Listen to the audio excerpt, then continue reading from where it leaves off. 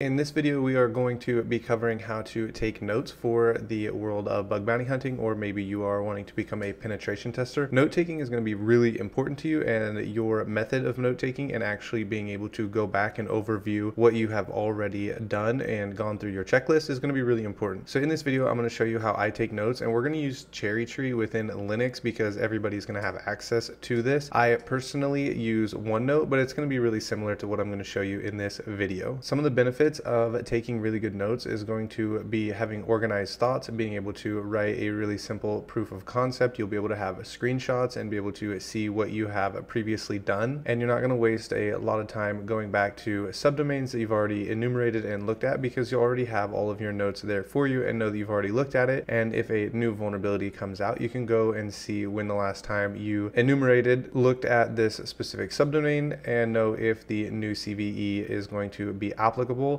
to this specific domain and the software that's running on it. So with that, let's go ahead and jump into it. So here we are on our Kali Linux machine. We can come up to the little drop down menu and we can type in Cherry Tree and it will be automatically installed if you're running Kali Linux. So using Cherry Tree is going to be really pretty simple. The first thing you're going to want to do in your notes is you're going to have the main domain and all of the information that you found on it. So you can type in the domain.com and this is going to give you this parent node right here. And you can also change up your note taking method, and maybe you want to have the main domain and you have each subdomain right here. Like this, you could have subdomain 1, only it would actually be the subdomain name right here, and then you'll have all of your notes from that subdomain. But if you do this, there are some programs that have like 800 subdomains, and this would take forever to do, but you can come in here and do every single subdomain like this. And so it'd be, we could just say sub.domain.com, spelled that wrong, like this, and then you would have all of your notes within this specific subdomain. So if you decided to go this way, one of the things I would suggest doing right out of the beginning is when you put in your first subnode is maybe just call this the software right here, and you can say that it's running some kind of CMS, maybe it's running WordPress, and then you would have the version of 4.2.4, and then you can know that this is what's running. So that way in the future, if there's any kind of CVE that comes out for the WordPress version that's running, you can come back to this subdomain and see if it's vulnerable to that new CVE. Another reason you're going to want to have some kind of list of the subdomains. So let's go ahead and delete this one right here so it looks a little better. If you decided to run a bunch of subdomains in here, so we can type in sub1.domain.com, and in here you have a list of all of your subdomains.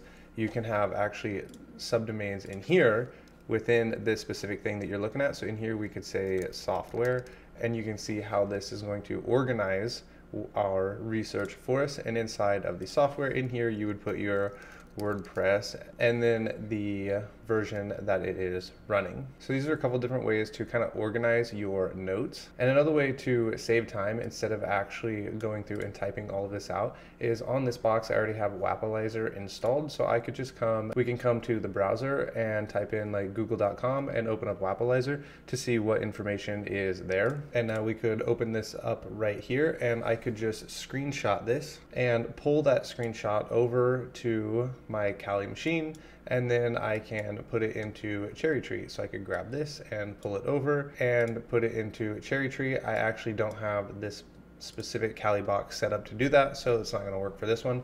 But on my actual personal Kali Linux machine that I use, I can just pull screenshots back and forth over to my Kali machine and save them inside of Cherry Tree. But I use OneNote, so I don't really have to worry about that too much.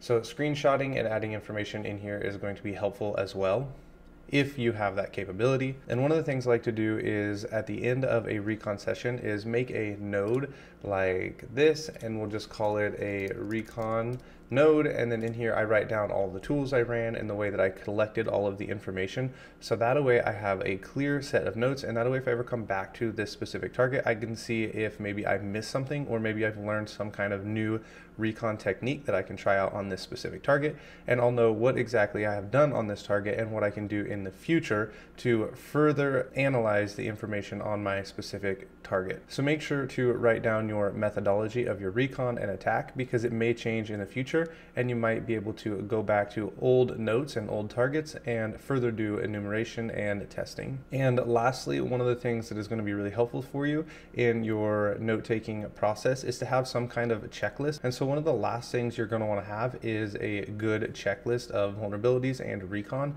And you can just go out to Google and look for a bunch of different checklists and find whichever one works best for you. Maybe copy paste it and put it into a Word document and modify it and make your own. But in the meantime, you can just Google bug bounty checklist and click on one of the checklists and then look to see what is in here, and you can follow their recon. Maybe there's something in here you don't like. I used to use HTTP probe, but I decided I actually like going out and checking things manually, so I don't use this anymore.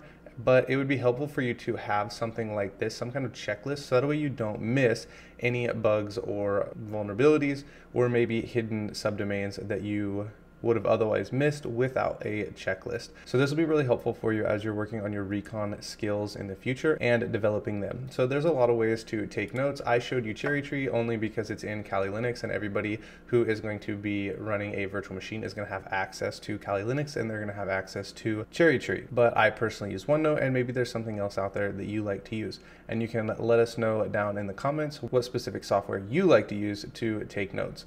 Thanks for watching, and I'll see you in the next video.